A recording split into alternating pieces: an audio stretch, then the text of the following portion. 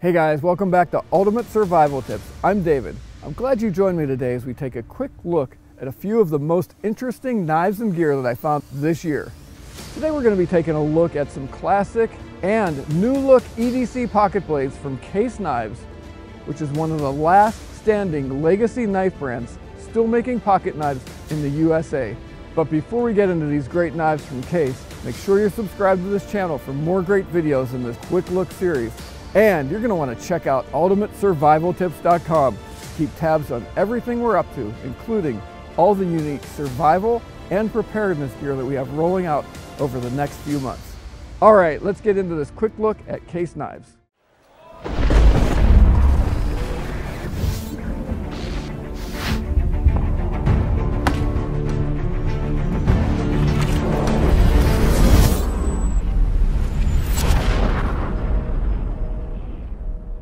Hey guys, welcome to Ultimate Survival Tips. I'm here at the Case booth, and I'm here with Maury. Yes, sir. From Case. You've been here a long time, bro, haven't you? David, I have been here since Saturday, so almost a week. Okay, so you've only been with Case for 4 days, and you know all this stuff about their whole history and everything. I've actually been with Case for almost 31 years. So okay, wow. I cut my teeth on the Case brand. It's been around that long? Case brand? Yeah. 134, bro. No, I knew that. But I was talking to Fred yesterday. It's amazing, isn't it? USA made, 134 years old. It's just a great brand, and that's why for me it's been the perfect career, because you get to meet great people. You get to see these products that are great in use. They're great. People use them as collector's items. They're heirlooms, but they're just awesome knives. And you guys make these in my home state. That's right, Pennsylvania. That's right. I'm going to come visit. Yeah. So I'm going to come visit now. Yeah, you need to. Yeah. You need to. It is amazing. Always say, if you can get anybody through the factory, you know, we're an upper end, USA made, use fine quality materials, but it's a little more expensive. You get them through that factory and you'll be like, man, I don't know how in the world you do that for what you do it for. Yeah. So it is a lost art in some ways, but it is artisanship at its finest. Well, I'll tell you what, I mean, we've got a knife brand, and I can't find a US maker of a pocket knife anymore. There are not many. There's not many, yeah. So, and we're proud, you know, that's one of the core strengths of our DNA, is that we are American made.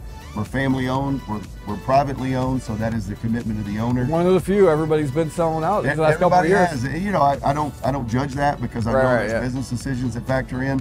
I am just thankful that our core value is American made. The community in Bradford, Pennsylvania, we got people that have worked at our factory for 40, 50 years. Oh, second generation. That's amazing, man. It's cool. Yeah. It's cool. Yeah. It makes it special. Yeah. It makes it special. So you guys are traditionally known as like one of the original like folding pocket knife from like way back in the Industrial Revolution times. So, since 1889 we've been making the slip joints. You know, a lot of household cutlery early on, but these bolstered bone handle, synthetic handle, back spring, what the industry calls slip joints. So that's the core of who we are. That's what everybody usually recognizes from Case. But then we've kind of shaken it up the last couple of years. Yeah, when I stopped by here, Fred was telling me that you guys are moving into more EDC. Yes. Not more EDC, but in addition to the great stuff you're doing with the slip joint folders. So at Case, being an old Case guy, they said EDC. I said, what is that? This has been, I do know that. They're like, everyday carry. I'm like, why are you only referring to black knives and knives with pocket clips? Because Case has always been everyday carry. But we look at the modern EDC. So we look at our modern EDC side that we're going for. And that's where, and we're moving that direction because we feel like that's a great expansion. We're not departing from our core. Yes. This is going to be great. You know, often say, that's what I meant to say, but you said it way better. No, right, I get it. We often get people that'll say, well, you know, my granddad or my dad said, if it's not a Case knife, you really don't have a knife. But they liked to carry something more modern. So I always said, you know, Case is a knife your grandfather recommended you to have. Right.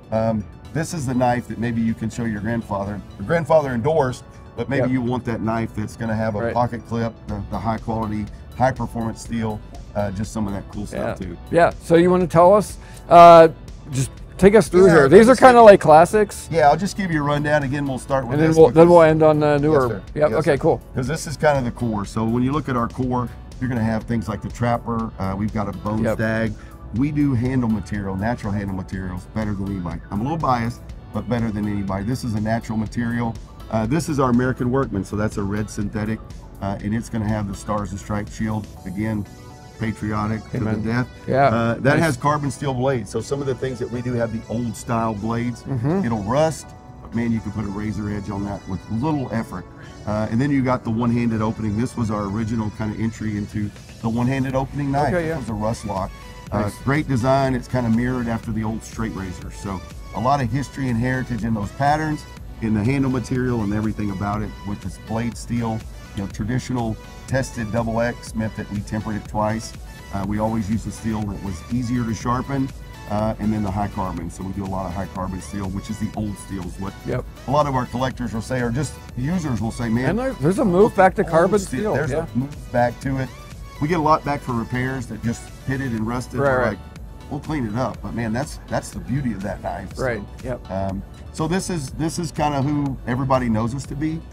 We looked, and 2021 is when we introduced our first modern style knife, and it was the Marilla and the Kinzua. It came out, we won the American Made Knife of the Year at the Blade Show in 2021. Nice. Big step for us because those are all modern knives.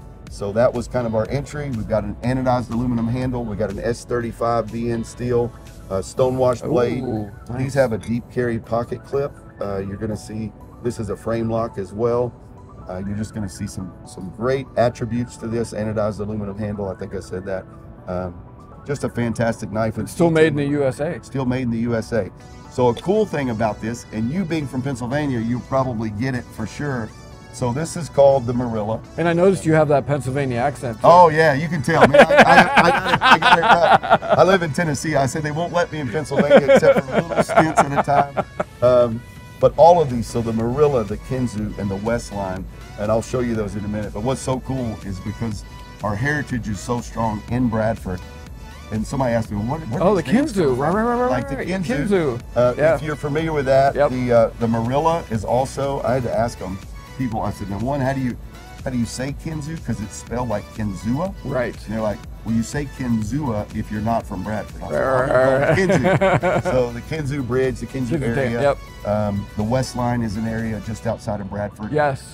Just a beautiful area, great fishing, great outdoors. Westline for the railroads, yes. right? Yeah. Yes. So all of these names have a heritage with kind of that community, that McKean County. And that is because there's so much pride in doing modern knives in our factory, the same factory that does this, doing them all in the USA. We bought equipment that we've never had before. We got water jets, we got screw machines, we got things like that, so that we can do this in-house. There's a lot of companies that are just holding the line in the US, and you guys are actually expanding and increasing the tech that you're using. A huge investment, and again, we're owned by Zippo Manufacturing. We're blessed that it is family owned. They're committed to not only the brand, but the community. They want to employ as many people as we can. We want to keep it all in Bradford, but mainly keep it all in the USA. Yes. And that is right. So there's a lot of investment going on. You've got the Marilla, again, that was the knife of the year. This is our Kinzua, not Kinzua. I mean, you can call it Kinzua, a lot of people do. If you look at it on a spelled out, you're going to call it a Kinzua if you're not familiar with that area. We do this in both a Tonto blade and also in a spear point. Nice. Again, S35 steel.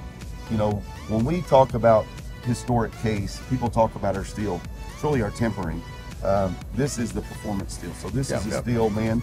The folks that are out giving this whatever in their work or outdoor life, this steel's going to hold up. Folks, you want to talk a little bit about S35 VN for those people that don't know? Yeah, so, you know, when you look at, this is a crucible steel. So when you look at some of those great performance steels, you know, some of the characteristics of that is not only its toughness, it will hold an edge fantastic. But I think the toughness is probably the one quality. You know, we've done some 20 CV, and, you know, that gives you great edge retention and toughness. This does the same thing, but when you look at that performance steel, it is a step above. You know, as we got into the modern, our steel is great. We're still, you know, we'll stand by that. It's great, lifetime guarantee. But when you look at this steel, this is that.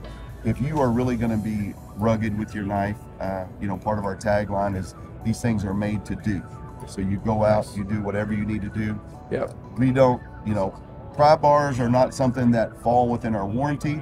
But I can tell you, I've been carrying a Marilla for almost 2 years now. I got it in the wrong pocket. Actually, I switched it for the Westline. And I have worn that thing out, and I've only sharpened it once. And I'm not a great sharpener either, so. But you don't need to. You don't need to. It holds an edge great. It's something that will last and last and last. So that S35, you're going to find it across all channels right now in our modern. You're going to find it in the Marilla, the Kinzua, and the anodized aluminum handles. We're going to have black, blue. One of the things when we got into it, everybody said, well, if it's modern, it needs to be black. Black knives. You know, everybody's about black. So we're like, okay. Well, we also did a blue and a red just because we're a case and we're, you know, all of our colors as you see here. And they're your best sellers. Yeah, they came out. Everybody's like, I want the blue one. I want the red. I was like, what about the black one? Right. As it's been out, you know, almost 2 years now, they've kind of narrowed down. But black sells good, but the blue and the red do well. We do an OD green. We also now we have one in brown and we have the orange. So we've got those two that were kind of our initial launch. Nice. This year at the show, we're kind of upping our game a little bit, and this is the Westline. Okay. This is a liner lock, not a frame lock, but this is an assisted opening. So you know we wanted to do something great. Yep. This blade is just made for utility. We have talked to so many people, and the first thing they said, you know, this is substantial in your hand. But the blade, just the cutting geometry on that blade is just fantastic. Nice. You've got the thumb stud that's dual-sided. Again, you've got the liner lock instead of the frame lock. You've got the deep carry pocket clip and the anodized aluminum handles on those as well. So this starting out is going to be blue and red because obviously that came out strong. Black, and we have a clear anodized in that. Okay. So this is at the SHOT Show, and in 2023, the Westline is going to be one of our big hits. We're still doing extremely well with those. We also kind of upped the game on our Kinzua, and you know we are owned by Zippo. I mentioned that, but they are world class in their Deco techniques. So we borrowed some of their engineers to say, okay, if we wanted to kind of personalize these, maybe you do something that represents you, or you like camo, or you like snake skin, whatever it may be. We can. Those are really well done. Yeah, they're super well done. We can photo image, we can laser engrave, we can do some things. So in our line, we've got 5 that we're starting out with. We're going to have a custom program where you can custom. Initially, it's going to be a few pieces, so it probably wouldn't be applicable at the consumer level yet. But you're going to see some limited production ones of that. Again, that's just great. We can do both sides. Wow. We've got some DLC coating on that blade, that diamond light coating. I have no idea how you do that. You know, it's like in the notches and everything? Well, so what they have to do, they have to do that before they assemble the knife. Okay. So you're going to see it. But you look, even the camo is just. It's beautiful. Just the even on the blade, yeah. And you start with a black one there, so you're like, man, that really changed the whole thing. But just very, very nice. So you're going to see we got some skulls, we got some faux Damascus, we've got a lot of different things, but that's going to continue to evolve and develop in there. So this modern side, we're excited about, man. But I always tell folks, because again, I'm not a hardcore case guy, is that traditional knives is who we are. You know, right. We've got some real exciting stuff. You carry both, don't you? I got both, absolutely. I never, and if I only have one, it's usually my traditional, but I haven't been without both. So I always have, you know, I'm going to have just a small pocket knife. Yep. And then I'm going to have a modern. This is my everyday carry. And then I have a modern everyday carry. Yeah, right, nice. So when we say EDC, I think with Casey's a campaign. Hey, EDC means what you're carrying, man. Right. It doesn't have to be black and modern and all that. But but it's really cool. It's cool to work for the brand. Cool to be a part of something that has such a rich history. That's American made and American proud. So, yeah, that's awesome. So, man, I'm getting back to a lot of like full reviews. Think you guys can get me some of these so I can do like full reviews? Absolutely, man. Awesome. Absolutely. Awesome. But we love what you're doing out there. We love that, you know, obviously what you guys take it to the test, right? Yeah. So, and these will stand that test. But yeah, we'll get you some product for review. We'll get you. So you guys let me know in the comments which of these you would like me to review first, and that's what we'll do. Okay, that's good. And so how do people find you? Well, they can go to our website, kinzua.com. That's where they can find the full line, the story. If you like the backstory, you like the history. Man, we got a lot of history. So you can just kind of get lost in there. But caseknives.com, we've got retailers all across the country. We've got a dealer locator. We always love to support our dealers. So if you go to our website, you can type in your zip code. You can select the radius. You can find dealers, a silver, gold, platinum, or master dealer near you. We've got some folks that also sell online, so you'll be able to do that. But American made. We support brick and mortar a lot, so hopefully you'll go to your brick and mortar. Yep. But KCKnives.com is your source for all that information. Good. So. And Fred, we're going to schedule a tour, right? Yeah. All right. In that factory, man, I'm telling you, it's a game changer. It's a game changer. Yeah. You could do hours and hours of video just on that. So, Maury, thank you for your time. Hey, thank you, David. I appreciate it. All right. Good luck with the rest of the show. Yes, sir. All right. We've just taken a look at some great new pocket blades from Case Knives. For your convenience, I put links to all the gear mentioned in the description. And let me know what you think of this new gear in the comments section. And if you're excited to see Ultimate Survival Tips back with a new season of videos, and after a really long break, smash that like button, subscribe, and hit the bell notification icon to be the first to know about every weekly video we roll out this season. And for some sweet new knives and innovative survival and preparedness gear, and to subscribe to my weekly Survival eMag for latest tips, new gear giveaways, and lessons learned from current events. Go check out our mothership at ultimatesurvivaltips.com. All right, everyone, thanks for joining me. I'm David. I hope to see you on the other side, and remember, be prepared because you never know.